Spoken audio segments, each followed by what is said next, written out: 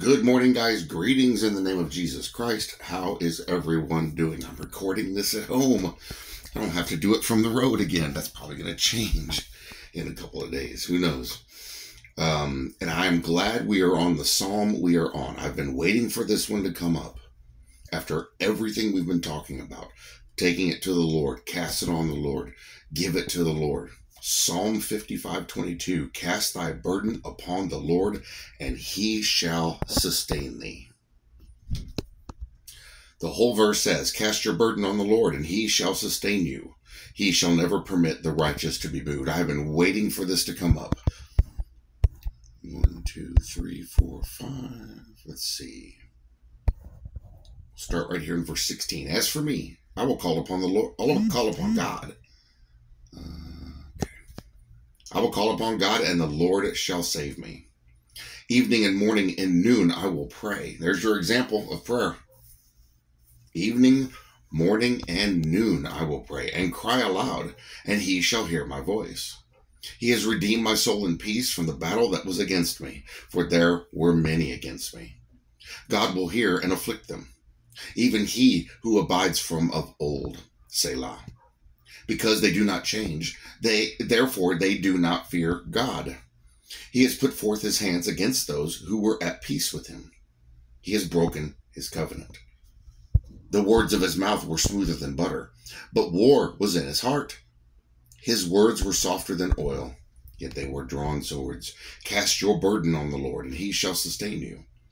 He shall never permit the righteous to be moved, but you, O God, shall bring them down to the pit of destruction. Bloodthirsty and deceitful men shall not live out half their days, but I will trust in you. Amazing. And stupid dog.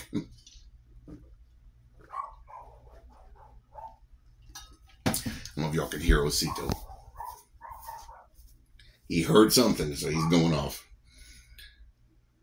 Oh, I know what it is because I can hear him now. So, quick story.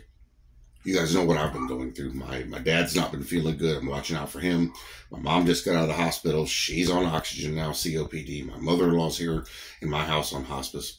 My neighbors, her mom has dementia, and they found her, and I'm not going to put too much information out, but they found her walking down the road at midnight talking crazy stuff. And so they have her at her house while her little dog is over there, and he's yapping up a storm. He's a little yapper. And so now Osito and Angus and Athena are going off at him because he's yapping. It's funny when they start doing this, if you listen for a second, you can hear him. And it's like, okay, well, that's why they're doing that. Needless to say, our house has gotten very noisy again. Oh, well. We'll work with what we got, because I'm going to cast my burden on the Lord. I'm not going to worry about it. And I was even talking to my wife the other day about this. You know, I'm in a place now, and my dad too. I'm in a place now where I'm not worried about these things. These are parts of things that are part of life. It's stuff that's going to happen. I'm not concerned with it. I'll do what I can do when I can do it. The Lord will make me able in every situation. The Lord is going to take any burden that I have, because I'm going to cast it to him, lay it at his feet. Lord, you tell me what to do with this. You deal with this. You help me with this. You control this. You bless this. You save this. Your will is perfect concerning these things. You know the right way, the right time to deal with these. I don't. Why should I stress over things I have to deal with when I can go to the Lord with them? That's why I love that we're in Psalm 55:22. All this that is happening. See, you've got to get your head in the right place. Hold on a second. Osito, hush. Hush. Goofy dog. He's a weird mix of dogs. Jack Russell, Beagle, some other stuff. Makes him bark a lot. Okay. There. Muffle that down. Okay. So this is why I'm glad we're at Psalm 55. I mean, you're getting an example right now of a bunch of little things happening. We all have households that are like this. And we take these things to the Lord when we're overwhelmed with them. Go to the Lord. Lord, I'm really overwhelmed with this, and I don't know how to respond to it. Sometimes The best answer he can give isn't a solution to the problem, but it's peace concerning the issue. And I found myself personally in a great level of peace concerning all the things that are happening. Because what normally happens back before I was saved, even back just 10 years ago, when things like this would come, I would be completely swamped and overwhelmed and would be aggravated and frustrated and angry because I didn't know what to do, and I took it out on others. I'm not like that anymore, and I don't want to be like that anymore. This stuff comes piling in. Lord, I know you know the perfect way to do it. I'm going to put my trust in you. I'm not going to worry about these things. I'll do what I can when I can.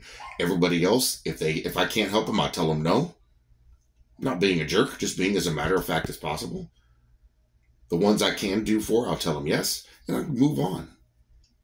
But I'm not going to let it wear me down. I'm not going to let it stress me out. I'm not going to let it cause me to fall apart when I have a Lord that sustains me, that upholds me. Psalm 55:22. Care, even though exercised upon legitimate objects, if carried to excess, has in it the nature of sin. Amazing that that's how this devotion starts. Care, meaning we care for others or other things. It can become sin, especially if we allow it to come in between us and our Lord. The precept to avoid anxious care, that's the key part, is the anxiety, is earnestly inculcated by our Savior again and again. It is reiterated by the apostles,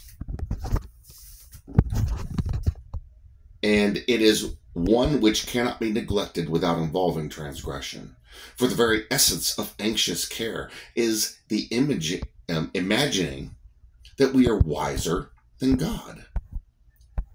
Folks, listen very closely to what he's saying here. And the thrusting ourselves into his place to do for him that which he has undertaken to do for us. Sometimes we inject ourselves, and I have been horribly guilty of this. We inject ourselves into situations that we have no business getting involved in. I am horribly bad at this. And I constantly ask the Lord, Lord, if I ever get in your way, push me away so I can't. There have been times he's given me a minor illness to make sure that I'm out of a situation, because he's working in the situation. There's no reason for me to be there. We attempt to think of that which we fancy he will forget. We labor to take upon ourselves our weary burden, as if we were unable or unwilling to take, or he were unable or unwilling to take it for us. That's not true. He said he would do it. Why do we constantly wear ourselves out concerning that? Now this, you have to, and I'm just speaking from my personal experience here, you have to come to a place of indifference to a certain degree, basically stoicism, to a certain degree. You don't want to be completely indifferent to anybody's feelings or the situation, because you may be the catalyst fixing the situation, or at least sustaining it. You may be the vessel with which the Lord uses to deal with that situation. So you don't want to be totally indifferent, that you just walk away and don't care about anybody. But there has to come a level of keeping yourself out of it. I have to do this, I have to do that because they pertain to whatever, but I don't have to be emotionally involved in this. A lot of people get very emotionally involved, and it wears them out. I don't have that much energy. I'll give it when I feel the necessary. I'll give it when it is necessary, but most of the time, I'm just doing what needs to be done. A lot of people say that's very insensitive. Well, how much emotion are you willing to invest in a situation that technically has nothing to do with you, to the point that it exhausts you, wears you out, and then you have negative feelings toward the person or people involved in the situation? Pull back a little. Let the Lord work. Sometimes we're standing right in front of him in the way while he's trying to do something in the situation, when we need to just step back and just watch. And all of a sudden, he does something. And it's like, whoa. What I do in a lot of cases is I offer, is there anything you need? Can I go get something for you? Can I do something for you? No, I'm okay. Okay. Because in the past, I've been horrible about following those people around. You sure it's nothing I can do for you? You sure it's not? And they get tired of it and like, yeah, would you go do this just to get me to get away from them? Well, I don't do that anymore. The best that I can. They know I'm here. If they need me, they'll call on me. If they don't, they don't. There's nothing I can do about that. There's nothing I can do about that. And so I got tired of wearing myself out, watching people suffer, knowing I have the solution and can help them with this, realizing that maybe that's not what's needed. Maybe they need to learn the lesson the hard way. And so what I need to do is pull back a little bit. Just watch. Let the Lord deal with it. Lord, you show me what to do, and then I'll do it. Now, this disobedience to his plain precept, this unbelief in his word, this presumption in intruding upon his providence is all sinful. Now we have become the sin because we have gotten in between God and what he was doing. When we let something else get in between God and what he's doing, or God and us, that's sin. Sometimes we become the sin because we get in the way, and there's no reason for us to. Yet more than this, anxious care often leads to acts of sin. He who cannot calmly leave his affairs in God's hands, but will carry his own burden, is very likely to be tempted to use wrong means to help himself. We know what that is, don't we? Alcohol, drugs, other forms of sin like sexual sin, food. A lot of people use food as a crutch today. It's real easy to get caught up in this. This is where faith in the Lord comes from. I don't need those things. I'm going to do the same thing that I've been doing. I'm going to put it in his hands. I'm going to wait. And when it's time to move, he'll let me know. This sin leads to a forsaking of God as our counselor. Go to the Lord. We talked about this just in the last couple of days. Go to the Lord and ask him, Lord, what should I do? And resorting instead to human wisdom. We go to somebody we know and love and say, what do you think I should do? What should we do? How should we handle this? I already know what to do. And it took me a long time to realize I already know what to do. I'm just going to go do it. This is going to be the broken cistern instead of to the fountain. A sin which was laid against Israel of old. Anxiety makes us doubt God's loving kindness. That's the truth. That happens a lot. And thus our love to him grows cold. We feel mistrust and thus grieve the Spirit of God so that our prayers become hindered by us, not by him.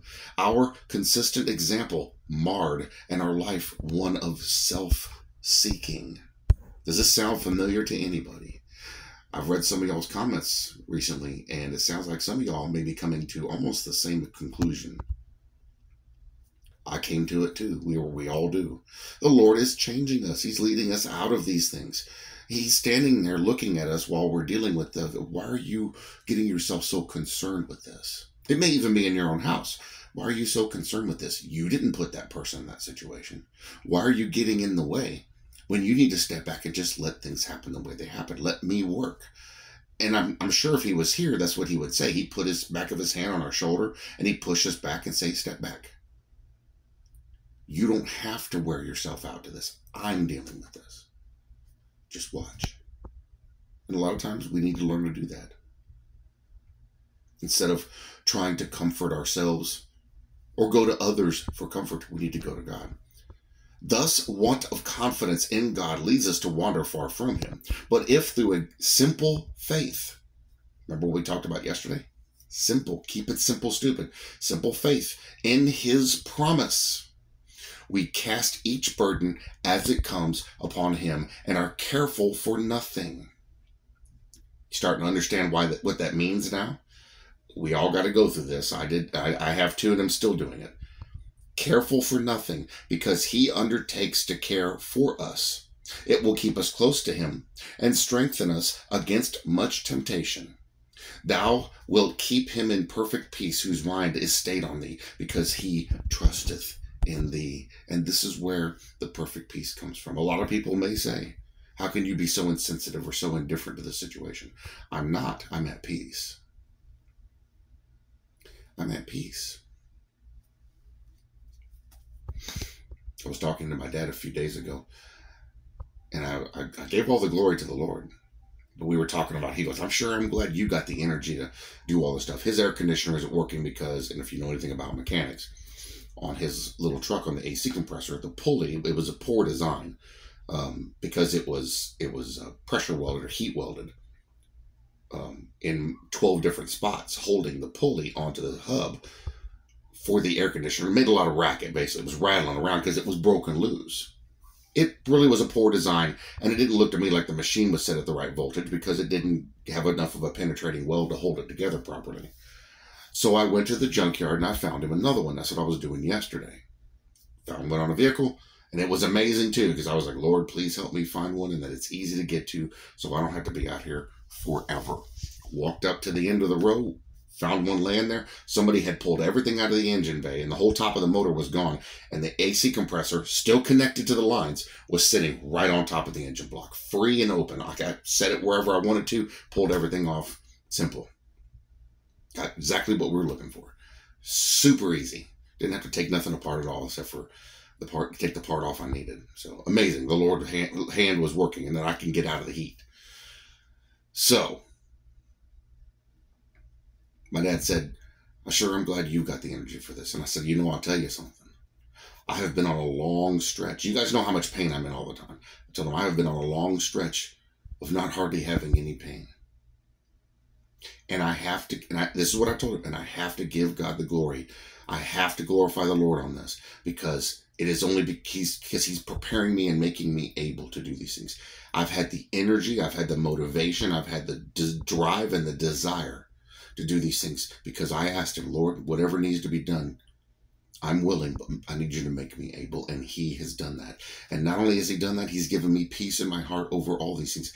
I can't make my mother-in-law more comfortable than what I am now. Why am I going to stress over it? I can't make somebody call me when they need help like my mother.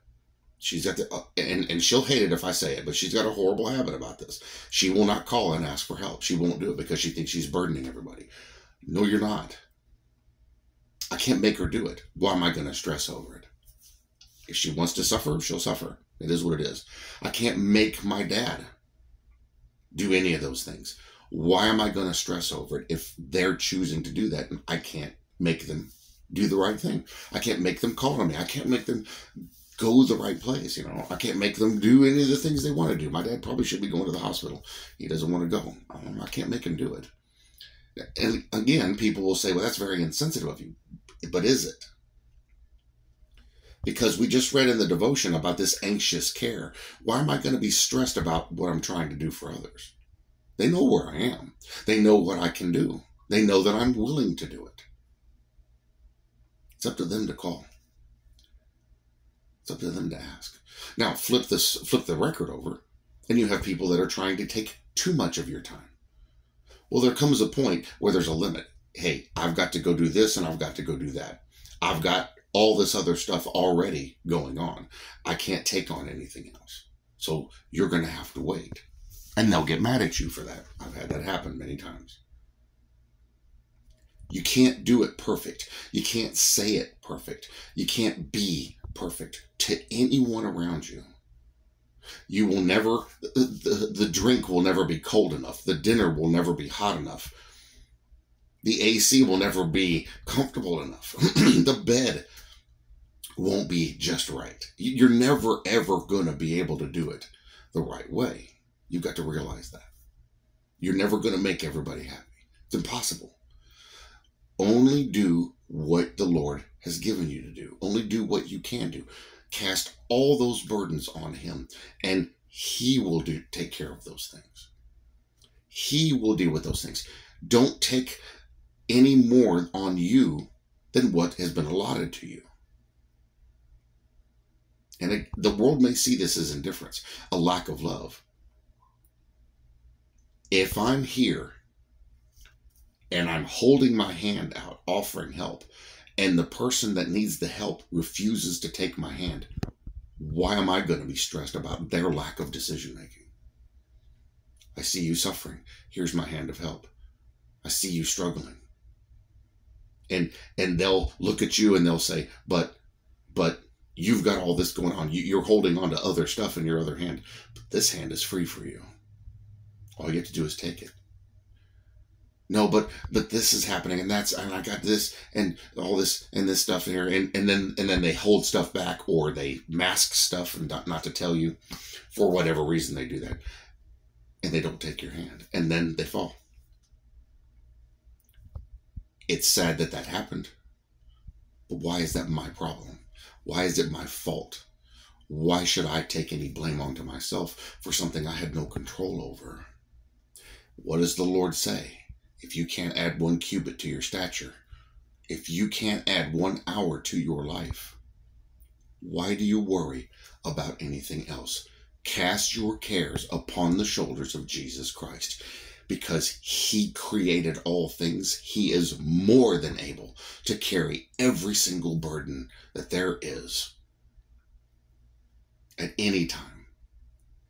He sees more than we see. He knows more than we know. He has the perfect solution for every single problem, the perfect timing to enact that solution. Why do we constantly struggle with things that we can't affect positively? Cast your cares upon him, and he will give you perfect peace. I'm in that state now and growing in that state. And I now realize that. It's not indifference. It's not a lack of feeling. I love these people. I care for them. But I can't do everything because they won't let me do anything. I'm not going to be sad or upset. They may be watching this and may take offense at this. I can't make anything happen. Certain people have to make certain choices. Now, this isn't just in your local area or in your local group. This can be anywhere. Somebody on the side of the road, a woman, got kids in the car, flat tire. Man, you tap on the window, of course, because of the way society is, they're terrified. Because anybody that walks up to the car, yet they don't know what to do. They're sitting there with their phone in their hand, not making phone calls, won't get out and change the tire because nobody's willing to learn anything nowadays. Ma'am, would you like me to change your tire for you? You don't even have to get out of the car. Just pop the trunk, and I'll do everything for you, and I'll put it all back, and then you can be on your way.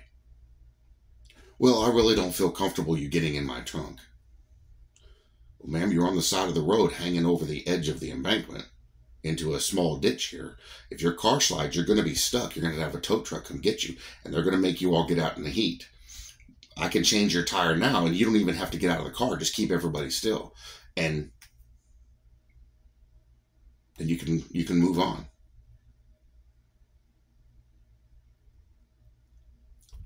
I had that experience happen. And it was 2 times, at 2 different times in my life. And one went one way and one went the other. Well, the one, I said, you don't have to get out of the car. Just pop the trunk. Yeah, but can't you get through the seat to get it to my kids? I was like, but I'm just trying to change your tire. I'm not trying to get to your kids. That's it. I just want to change the tire so that you can get out of the road, because there's no shoulder here. You're going to get hit by somebody, or you're going to slide off because the kids are jumping on. You're going to slide off into the ditch, and then a tow truck has to come get you. I'm trying to help you avoid that. She could not get her head wrapped around the fact that somebody was actually trying to help her.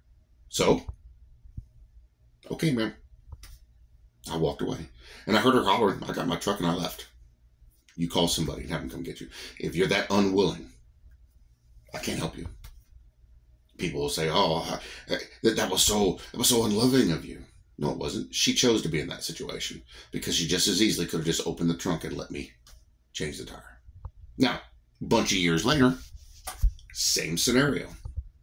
2 kids in the back seat, woman in the front, windows rolled up. Same kind of road, exactly the same kind of road, literally hanging over the edge. Now, I knew how to jack the vehicle up in order to allow me to do what needed to be done. Walked up, I pulled up behind her, put my flashers on. I had a 4-wheel drive, so I pulled in the ditch. Put my flashers on, got out, walked over, and tapped on the window. She jumps. She has her phone in her hand. Ma'am, would you like me to change your tire for you? Oh, I don't know. I was like, all you have to do is open the trunk. You guys don't even have to get out. Just keep the kids from jumping around. I'll take care of everything, and then you'll be on your way. Because right now, your car's kind of hanging over the edge, and if it slides in, you're going to have a tow truck come pull you out. I mean, I can pull you out too, but this is a narrow road with a lot of traffic. School's about to let out, so. Okay, because I don't even know who to call. She popped the trunk. I went to work. She actually got out of the car and walked around and watched. Got the tire changed, put everything together, put everything back in the vehicle.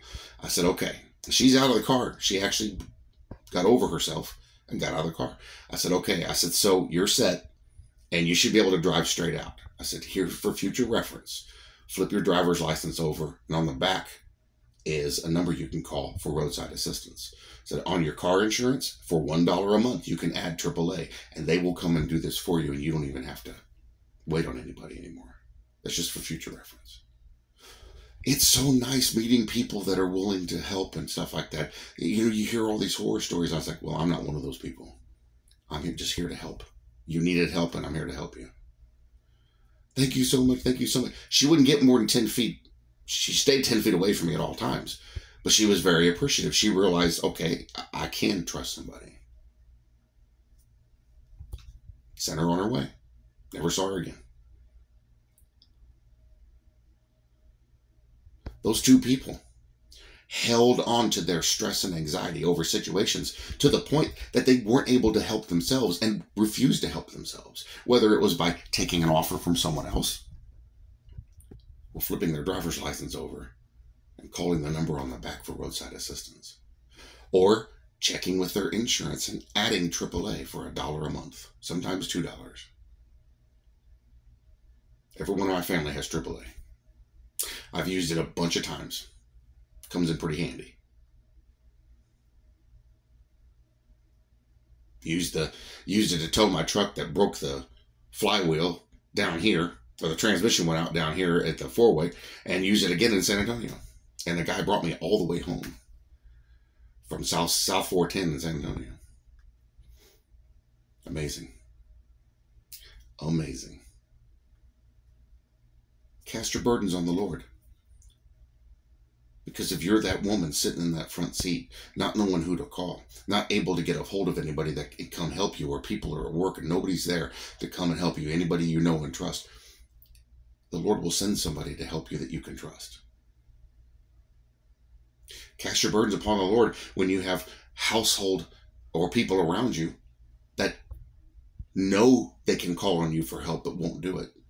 And don't let it frustrate you. Cast your burden on the Lord. Cast your burden on the Lord when you have too many things going on. And it seems to be overwhelming. And you don't want to be overwhelmed. Though the problem may exist, cast your burden on the Lord. Lay it all at His feet. Take any of these problems, normal everyday life things, spiritual things, whatever it is, take it to the Lord and cast your burden upon Him. Watch what happens. Ask Christina Akers. We just helped them with a problem. Pretty major issue, according to her comments. They had a lot going on. But they were making it happen with what they could. And I know she probably wasn't going to ask, but I was like, if you have any kind of links, we can send you some money.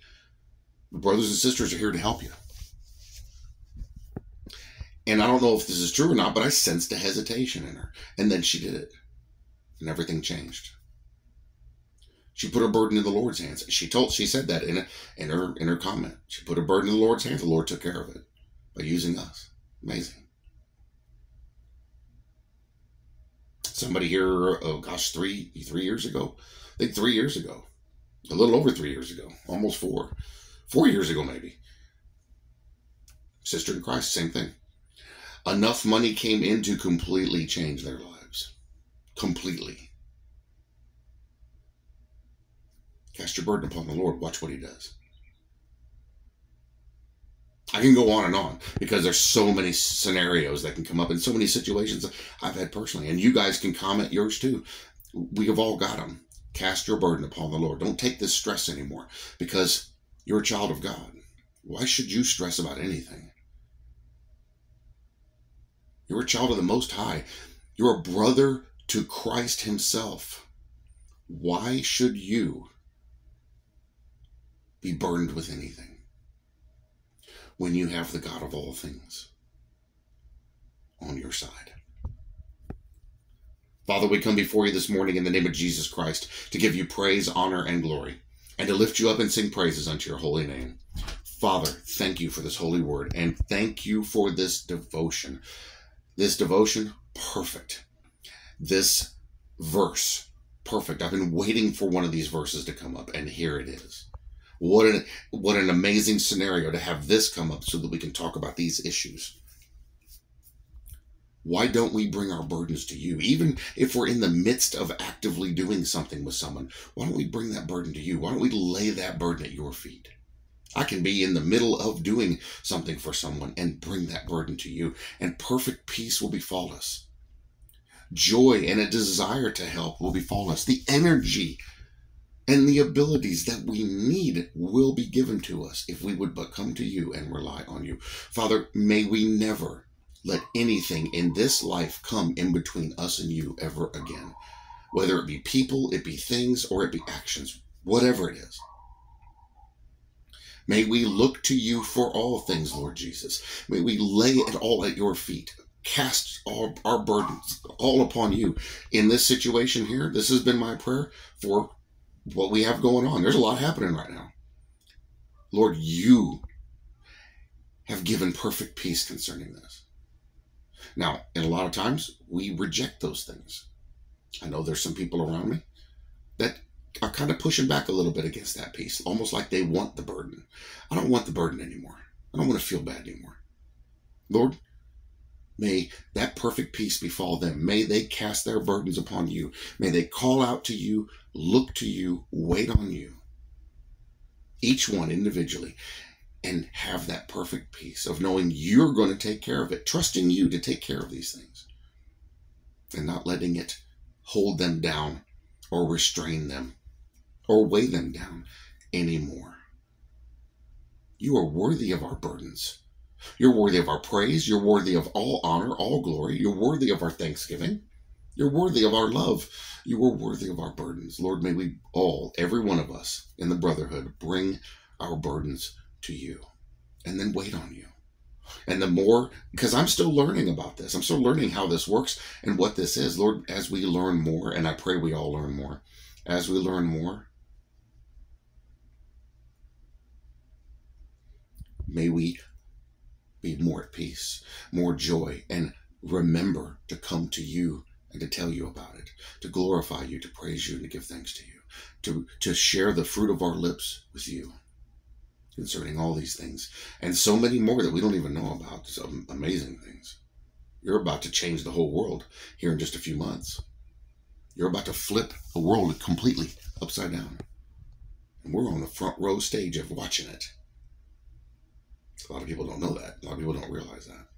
I'm not going to get into the details now, Lord, but we'll share it later.